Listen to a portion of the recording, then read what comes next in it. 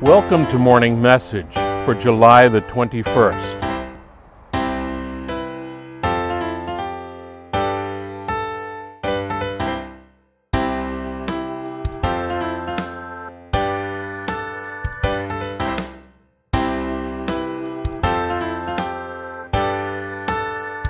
I live fairly near, in fact quite adjacent to, the Charlottetown airport. And last evening, a large plane took off, larger than usual, larger than what we normally see.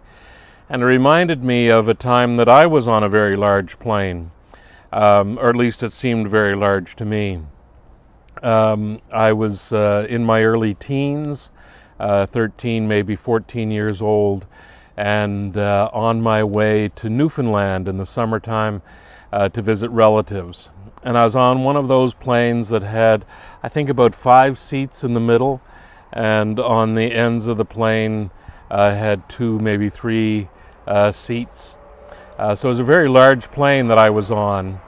And this was back in the days when young people and children could travel on airplanes without too much supervision.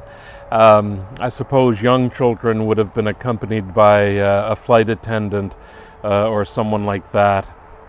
In any event, as far as I knew, nobody was particularly taking care of me, and I was on this plane on my way to St. John's, Newfoundland to visit relatives for a couple of weeks in the summertime. Sharing my little section, I was sitting in the middle of the plane in those 5 seats. I was on one end, and in that row there was a family, a mother with 3 children, an infant, a toddler, and a child that was a little bit older than that. I must have been distracted at one point. You know, perhaps the flight attendant had brought that little packet of dried roasted peanuts, and I was very appreciative of those peanuts, and I expressed that to the attendant, you know, with the motive, with the hope that they would take pity on me and they might give me a second packet of dried roasted peanuts. In the middle of me eating these peanuts, and really there weren't very many in one of those little packets, so it wouldn't take very long, I noticed that the mother was struggling to get the table in its upright and locked position. So always being the helpful sort of person, I leaned over and put the table upright and twisted that little knobby thing to lock it, and quite proud of myself for being so helpful. She smiled at me and perhaps wasn't quite as appreciative as I was, even for that little packet of peanuts.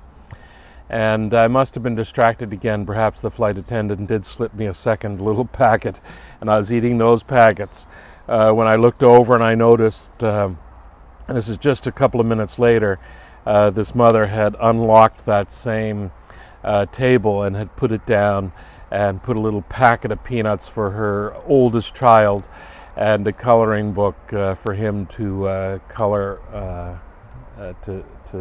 on. So I'd made a mistake.